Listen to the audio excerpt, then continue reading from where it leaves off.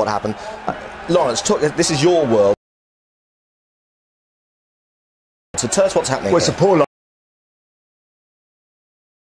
line-out call because they shouldn't have gone to the back in these conditions. You know, they're points up. So John Hardy is the first guy that touches the ball. Pretty sure he touches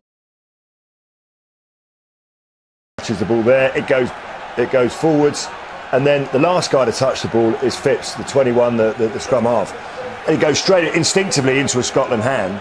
You know, for me, there's two decisions. It's either a penalty to Australia or it's accidental offside and you have a scrum to Australia. Now, for a decision as big as that, which the referee knows that it's going to change the game and potentially either win or lose someone in the game, he has to go upstairs. I cannot understand why he's not done that. Yeah, it's worth saying again that if the ball had come off a Scotland player and a Scottish player in front of him deliberately plays the ball, then it's offside, that is an offside and a penalty. So let's just clarify that. But the conclusion is that